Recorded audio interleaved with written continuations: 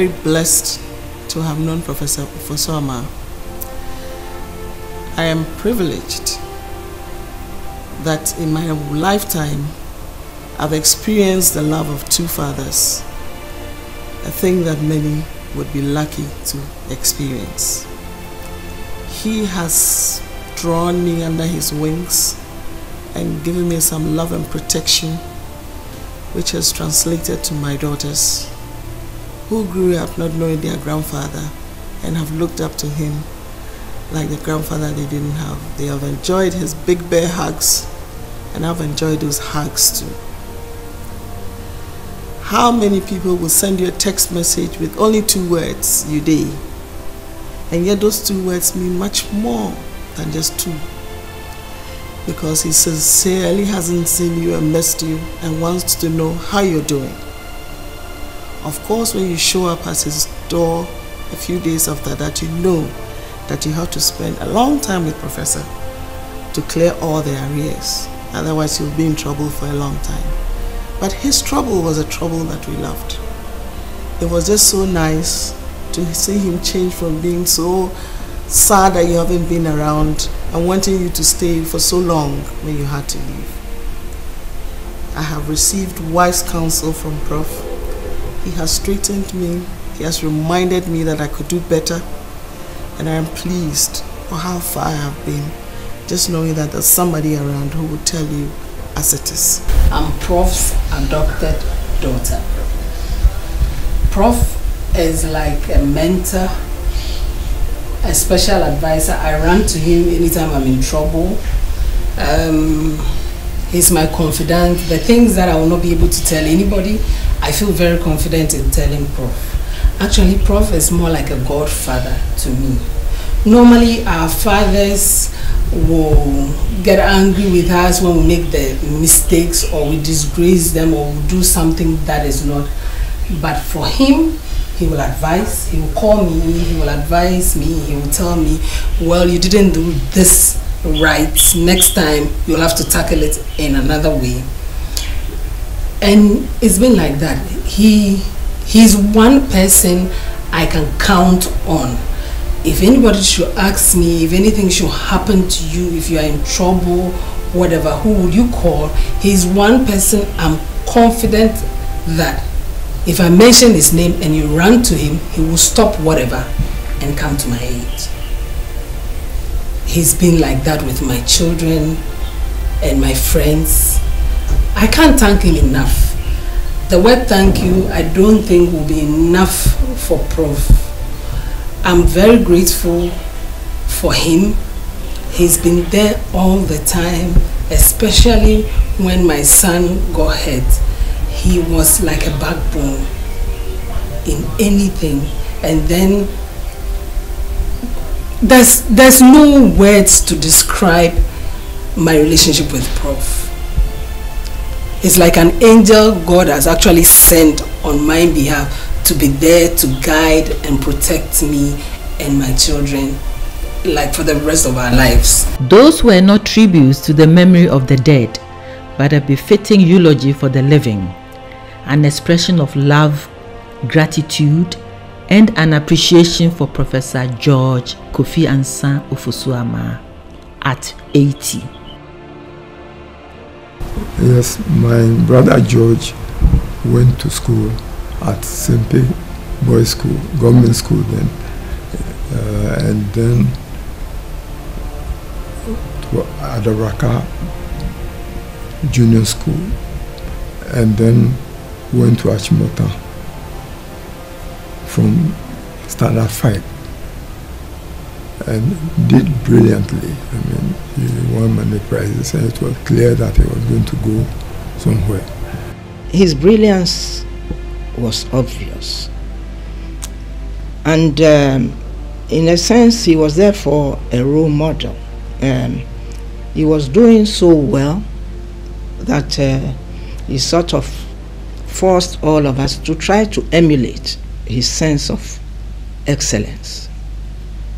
What I learnt from him growing up in this regard is that one should not rest on the laurels. In spite of his having a very keen academic mind. He also worked extremely hard. I remember when he was at Achimota, going into sixth form, that there was one subject he had not taken, but which he needed in order to have A-level results which would enable him to have his profession. I have never seen anybody study so hard in my life. He did not take any chances in spite of the fact that he was so brilliant. He worked day and night and came out with flying colors. And then he was given a scholarship and went to Southampton and also did extremely well, got a first class in his subject, and then went to Cambridge University and continued with the law. All his life he was very studious, very serious, always searching, finding out about different things. So that is on the academic side. I mean, there was no doubt that he was a brilliant student in whatever he did, but he chose law. From Cambridge after that, he went to do a course in Holland, I think. I'm not sure, but he did work in postgraduate legal studies, and he was offered a job in the United Nations. Professor G.K.A. Ofosu Amaah has a rich working experience. On completion of his legal studies in Holland, he was employed by the United Nations. In the United Nations, you have opportunity to work with different nationalities. There's one story he's told us which touched us so much, that, you know, Dag Hammarskjöld died in a plane crash in the Congo. You know, Kofi Ansah was expected to have been on that flight. It was something which held him back. And I think God preserved him so that he will continue to mentor the many people who have walked through his life. He came home to Ghana was because at that time Ghana had become independent and everybody was talking about Ghana, and he felt that he must come and help. That's why he eventually left the UN to come home. He served the country in various ways as Director of Special Branch, Chairman of the Securities and Exchange Commission, Chairman of the Regional Lands Commission, in addition to his law practice.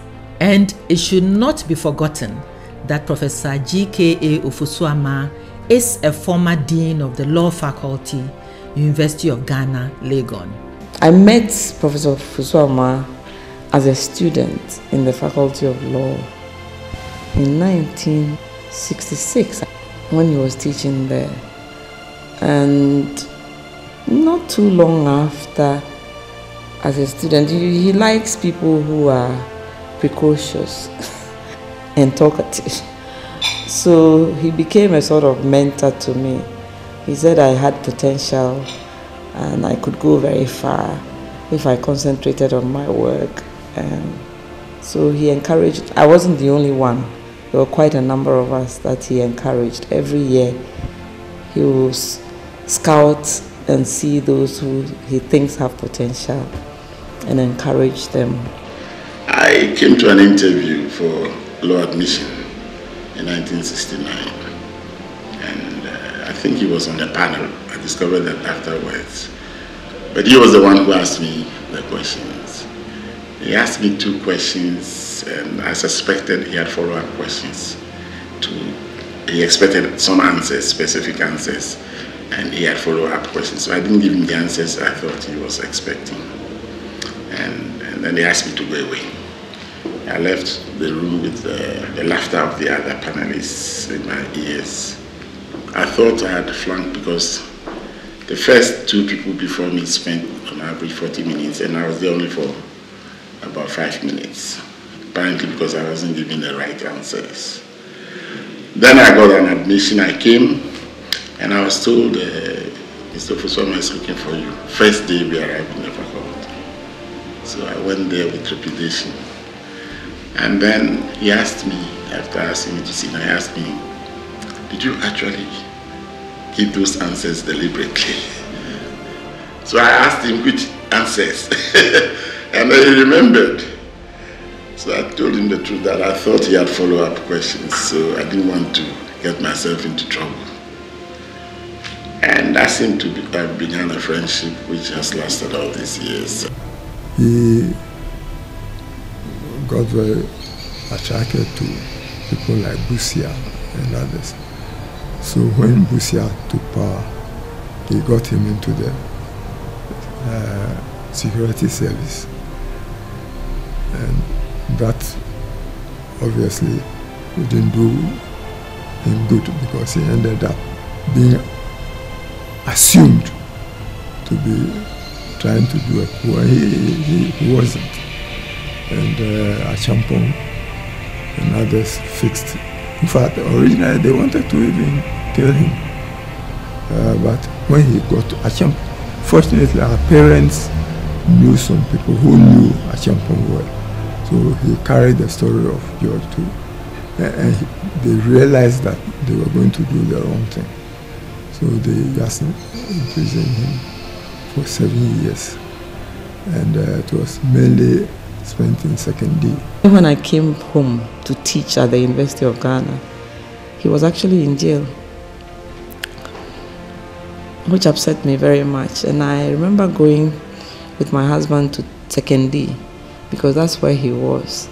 And I had to go through the process of getting a permit to see him, blah, blah, blah. And then I went to see him, and it upsets me even more to see him in prison garb and so on. So in my own little way, I mounted my campaign to get him out of jail. I've never told anybody this. This is the first time. And I had some real contacts somewhere which I used.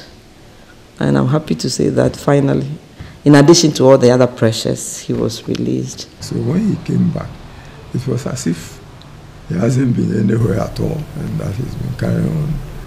I met Professor Ofosu Amaah in 1983 at the University of Ghana. He was then a lecturer at the law faculty. I did not have much contact with Prof till I joined in his chambers after school, that is the Ghana Law School. Prof continued to be a teacher and a professor in the chambers. He would advise on solicitors' work as well as advocacy.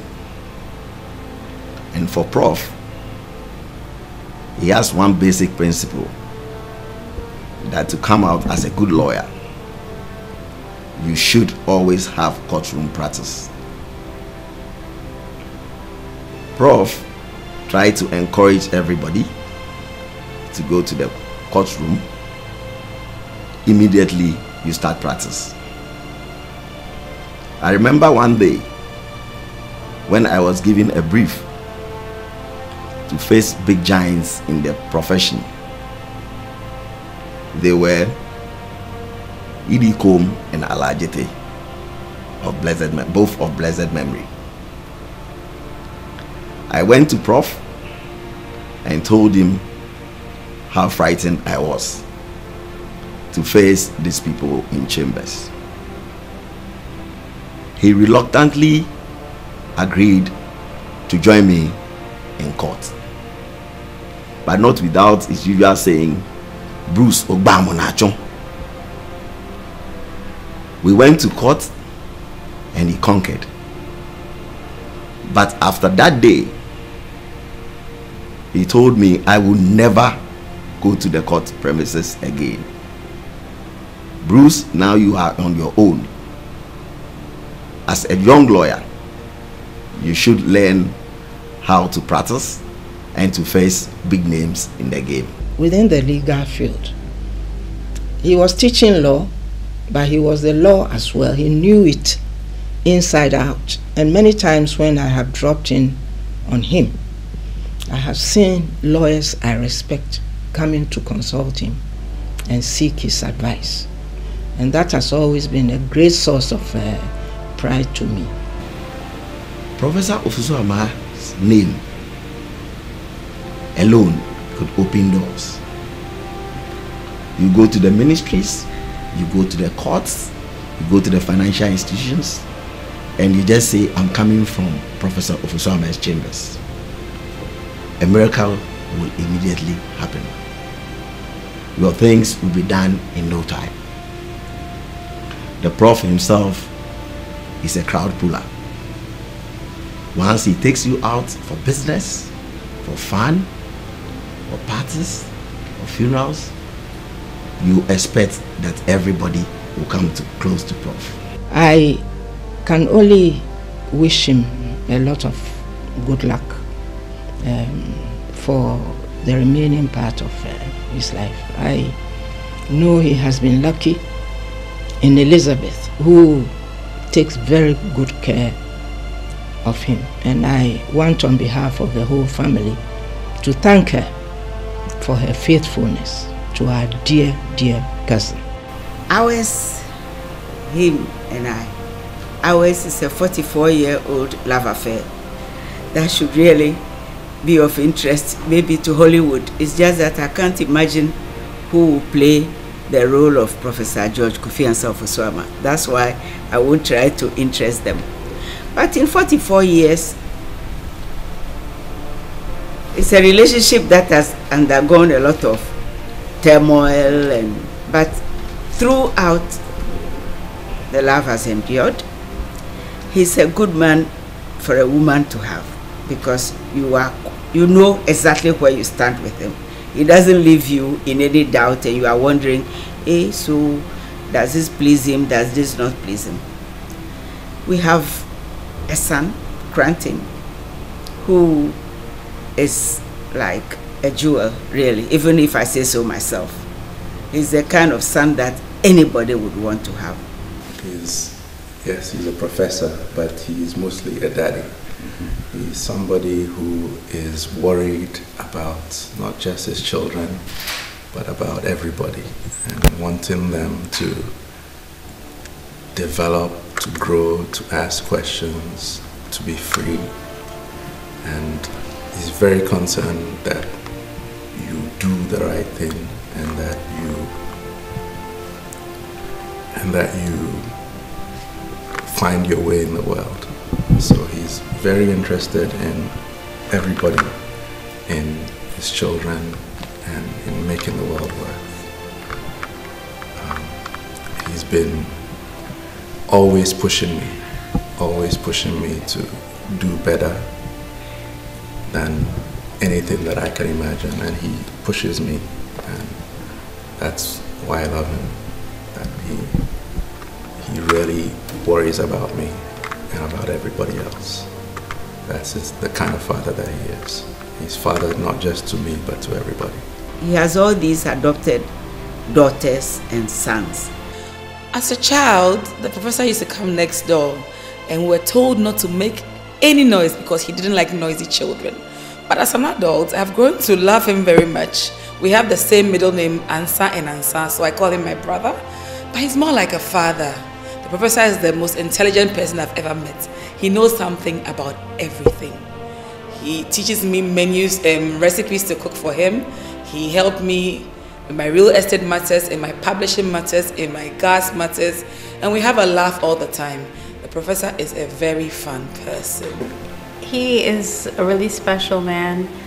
One of the first things I noticed when I met him is that he's had so much experience and traveled all over the world. So anytime I thought I had something new to say about something I'd observed or something that I'd done, he always had a story that could top it by far. And even the other day, there was something in the news and I started to mention the little I know about it, and he already had a long, detailed story and account for us. And we all just sat there and listened and realized that we really haven't seen anything of the world yet. Professor G.K.A. Ofosu Amaah is an affable, generous, and a happy family man. He has his own biological children. Apart from that, he has many adopted children who, in one way or the other, benefited and are still benefiting from his fatherly advice and largesse. He has more adopted daughters than sons, I think. He has sons also, you know, like, there are very few of students who pass through his hands who, because of this business of taking over your life, he's planning, arrange for them to go and do postgraduate, arrange for them to go and do this. And if he says, have you built a house? You must buy land, you must, you know, get a loan so that you can build a house. So because of that, and these daughters that he has, it's better that you just get them to become your daughters too. That's how I've dealt with them. And you know, I'm the lucky one, because you see, because they are much younger than me. They know where to get clothes. They clothe me half the time. I think this top that I'm wearing, one of them gave it to me. Most tops that I have, they would give it to me. They know about shoes, they know about where I should go and do my hair, they know about if I want something to buy, I don't know where anything is in this country. One of those girls would tell me, oh, go to this shop, go to the other shop, or, oh, don't worry, we'll buy it for you. They will bring it, I'll pay them. Kente, for example. I have more kente than is good for me. But that's because Doris knows a weaver and is interested, and she would get them made for me. Prof is awesome. He is dependable. He is an inspiration to many, especially to his family, his friends, and even people who just walk into his life. For close to 25 years, if not more, I've known him as a patient, I have known him as a lawyer, and I've also known him as a very good friend of my family. As a patient, I think he is unique in the sense that he follows his doctor's instructions very well, except that he usually will have a complaint about his doctor as well.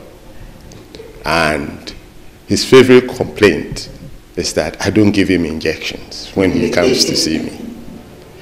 And I try to convince him that the day that he requires an injection, I will not hesitate in giving him one, if not two.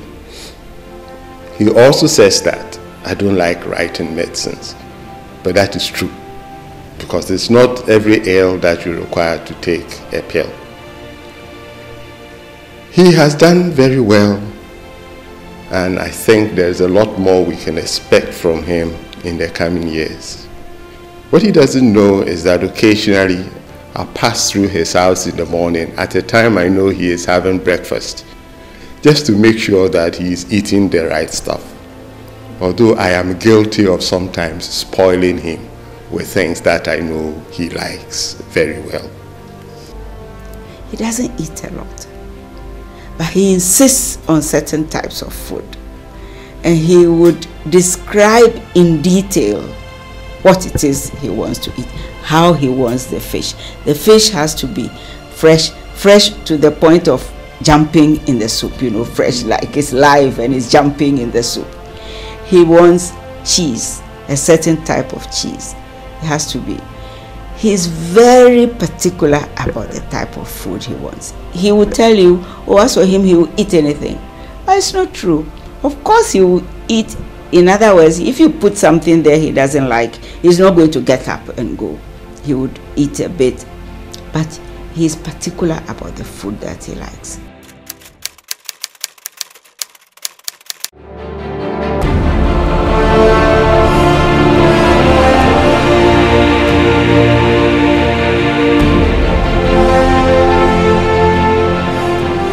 We talk about his diet, but I cannot put him on diet because I know he has what I'll describe as very sophisticated taste for certain things. I mean, he If you give him salmon, he will smile very broadly. If you give him cheese, he's over the moon, especially Stilton cheese, you know, the kind that has that funny smell. Oh yes, he loves things, and I don't hold it against him.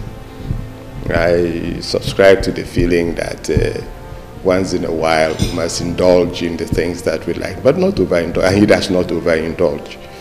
I also know that he is very conscious about his what he eats and how he exercises, and it gives me confidence that we can draw many more miles out of him in the coming years. As a lawyer, he's been very useful to me in my professional life and also in the life of my family life. As a friend, I have learned a lot from him. And one of the things that my family and I will always treasure is his visits on the 26th of December every year for the last 20 years plus. It's something that he looks forward to, and we always make sure that it happens. So in the next 4 days, I'm expecting to see him with Auntie Elizabeth, Cranting, Abner, and their child in our house again to celebrate what has become a tradition between the Ofosu family and the Ofosu Amaah family. Professor, happy 80th birthday. Intuitive. As a letter woman to a letter man, God bless you. Happy birthday. Thank you for everything you do every day for all of us, especially for me. I am blessed to have met you, and I thank God for you every day. Have a very good 80th birthday, and I'm going to party hard on your account. God bless. On this occasion, I'd like to wish Prof all the very best, that he would live long, enjoy good health, and be around and continue to give us all the love that we are not able to give back to him as much as he gives to us. Professor, happy birthday. May this day and all the days that follow be as joyful and a blessing to you as you have been to me and my daughters. Happy birthday. On Prof's 80th birthday, I wish him all the best. I wish him good health. I wish him all the strength, and he should still go on being nice to us. We'll pray that he will live longer. He will live for another 10, 15 years. We thank him. I'm not just thanking Prof on his birthday for myself, but for all of us, all the household. We say a big thank you. God sent Prof just for people like us. And we wish him all the best. He has a very good heart. He is dictatorial sometimes, but that's his nature. And he wouldn't like me saying that he's a dictator by sometimes. But that's his nature. But he's a very lovable person.